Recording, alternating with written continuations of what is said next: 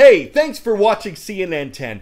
Our daily 10-minute shows are on pause for the summer, but we will be posting clips like this Monday through Friday until our regular programming resumes in August.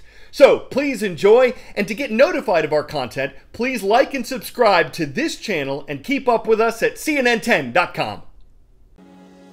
We tend to think of Paris as a city that doesn't change. The tried and true things are still there to do, but often it's very difficult for that experience to live up to what we've imagined.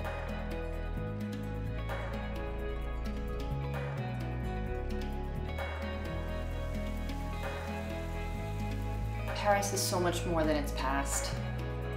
What I've tried to do is share a version of Paris that does better.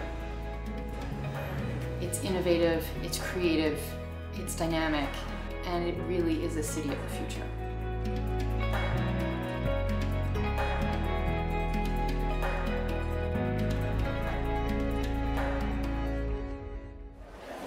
Everyone comes to Paris to go to museums and iconic cultural centers, but this is a totally different immersive experience. Atelier des Lumières is a recent addition to the cultural scene. It's a digital art center in an old foundry in the 11th arrondissement. It's a very immersive way to discover art.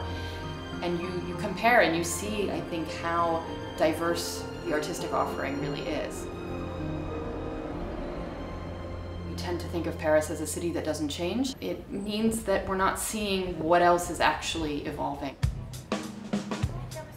Fou de Pâtisserie is a pastry concept store. They bring together under one roof a couple of signature pastries from a handful of different pastry chefs. You don't have to go across town to 7 different shops to get a taste of some of the great things that are being produced in Paris. So people come to Paris expecting Paris as a fashion capital. However, if you scan most streets where there are a slew of shops, many of them are going to be the same brands and boutiques that you'll find in other major capitals. And so people who are coming here expecting to find something very unique that they're not easily going to find anywhere else are sometimes disappointed. And you do need to look a little bit deeper to find that brand that may only be in Paris or may only be in France. So here we are at L'Appartement Cézanne. Cézanne came in at a time when people were really hungry for something unique, well-made pieces that are both elegant and colorful and change from what we usually think of Paris fashion.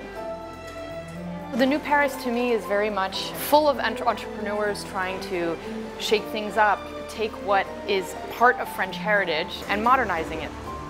So Daniel Rose did that with Chez La Vieille, which is a former bistro institution in Les Halles that was previously owned by a woman named Adrienne. It was almost like a canteen for everybody who worked in the neighborhood.